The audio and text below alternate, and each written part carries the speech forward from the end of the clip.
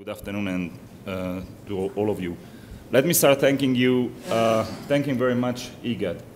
And I'm doing very genuinely and very profoundly because they take very seriously one of the biggest concerns that happened in this part of the world in several decades. I had I don't know if to say the privilege or the quite almost unbearable duty of managing the FAO program in Somalia in 2011 in the plain of the famine, and it was difficult. It was difficult not particularly for the logistics, not particularly for the complexity of the response. It was difficult because with the colleagues of WFP and with the colleagues of UNICEF, we were sitting together and we were saying to each other, we knew it. We knew it. We understood it, and 80% of what happened was highly predictable. So what did we do wrong? And I think it's a genuine question which is very difficult to answer in an environment where people die. That's why I'm saying that it's almost unbearable as a personal feeling to it. Now, I'm saying that I'm thanking very much IGAD for the effort because I think IGAD take very seriously the answer to that problem. And the answer was something that a lot of us knows. I'm one of these persons which is privileged to be in this part of the world since more than 20 years. So I see the things probably with a slightly different view than others. But the reality is that we know here that talking about humanitarian or development as a separate entity was making very little sense. We know that there are long-term issues that need to be addressed exactly in this area where there is not condition for long-term issues. So how we are dealing with it? And that comes out the Idrisi response that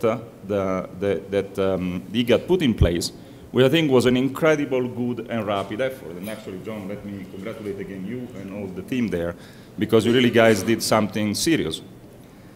And they were very fast. They were really very fast in trying to bring together planning, together with the member country, together with the senior management, to make this happening.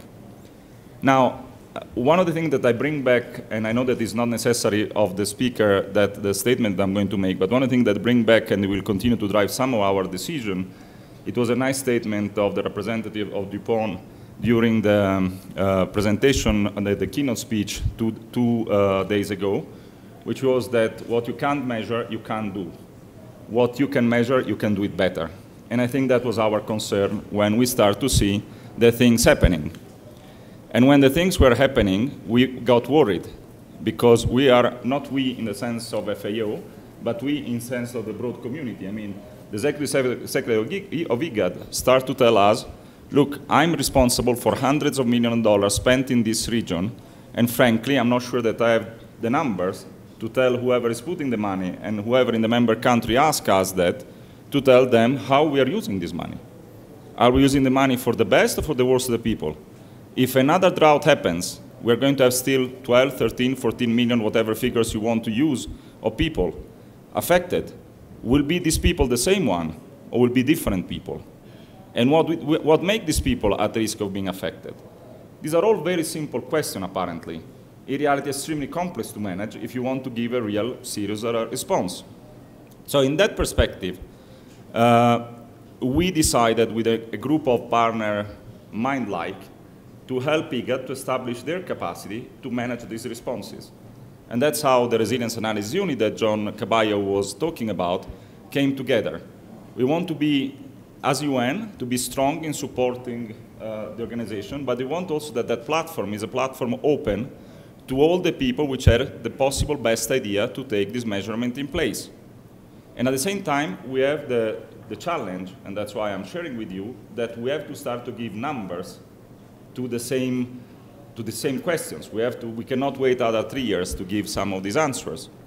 So under this pressure, the three agencies, actually the four agencies, which are, as was said by John, WFP, UNICEF, UNDP, and FAO, plus a number of other agencies, which thanks to also the presence here, we are asking to come on board and do work with us, will move forward to try to make sure that we have numbers available, and at the same time, we are able to create the space to know more. Because now comes my last part of the reflection. Before having the privilege of serving as a manager in FAO, I was serving as a senior economist, and I was doing modeling, analysis. So I understand what this topic is about. Now, one thing that I would really come to my mind towards the end of this conference, don't trust the people that tell you that they can measure everything. It doesn't happen. Believe me, I know it's a personal experience, it's not necessarily a fair statement, but it's not true. You can't measure everything. Actually, you can measure very few things. Now, the honest partnership is exactly about those people that tell each other honestly, look, the way that I measure these things, it measures only these 3 or 4 things. You are much better than me in measuring the other. Can we talk to each other and put together our capacity of measuring? Now, based on that discussion, we can do an incredible impact in a very short time. If we're not having that honest discussion, we'll be continuous competition of real people which do measurement, people which pretend to do measurement, people which say that because I've talked with the farmer one day, that opinion is more important than the other, people that counts the number of the legs of the cow, divide by 2, and then define the number of the legs of the pastoralist. Don't trust them. Don't trust them. It doesn't work like that. It's complicated. It takes time. You have to think through. And so that I'm saying, because I think that we are in an incredible moment. We cannot fail. We are 3 years from 2011. Too much time is even passed. So we are really in need to be credible. And there is continuous noises of a number of possible drought to set up, which I'm not saying that is happening, but is scaring, because if it's not happening this year, it may come next year. And now the minister, which is sitting next to me, may ask tomorrow to me and to my organization, sorry, why you haven't predicted when the information was there?